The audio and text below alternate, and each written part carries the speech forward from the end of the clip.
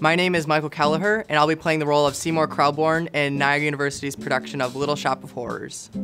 This musical is a crazy one. It's about a character named Seymour. He lives in Skid Row, which isn't really a place that anyone wants to live in, and it's kind of a place that you're stuck in for the rest of your life. So he works at Mushnick Skid Row's florist. Basically, I was an orphan. Seymour was an orphan and taken in by Mr. Mushnick, who owns the flower shop. And so he worked there all his life, and that's his job, and he doesn't expect anything else out of life until he's walking by just like his daily routine, and he finds this plant out of nowhere, and he buys it because it interests him and he's interested in strange plants. And it ends up being this plant that eats a special type of food, a special formula it needs, and it grows and grows, and it gives amazing business to the flower shop.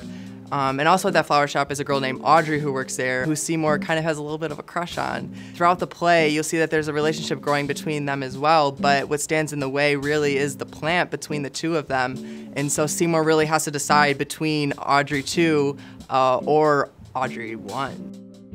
I actually saw this musical done at a different high school, and I was like, one day I want to be Seymour. This is an awesome character, and to get this chance so soon in my theater career is really awesome. It's business, like who'd have that? Steve has told us, like the first rehearsal we had was, no one's part is more important than anyone else's in telling this story, and I think that's really awesome, especially within an intimate cast. What I love about Steve is he'll never give you the answer to the question that he proposes. He wants you to find out, and I think that's really awesome because there's some questions that I'm still like rattling in my brain, and I'm like, I don't know, but we'll try something tonight and see if it works, and then he'll give you the feedback on that.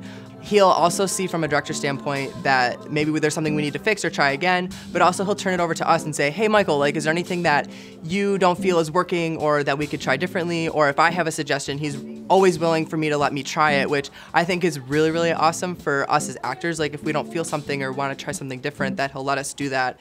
Why not come see Little Shop of Horrors? I mean, there's everything you could ever ask for in a musical. We have awesome special effects with the puppetry, and then there's crazy dance numbers that are supplied by the urchins. Literally every single character in this show is so different that your head's just gonna keep turning, you don't know what to expect. And I think that's why you should come see Little Shop of Horrors, is because you're not gonna know what to expect from this show. You might come in and think that it's gonna be an awesome time, and you might leave and you might say, whoa, what was that? It'll get you thinking.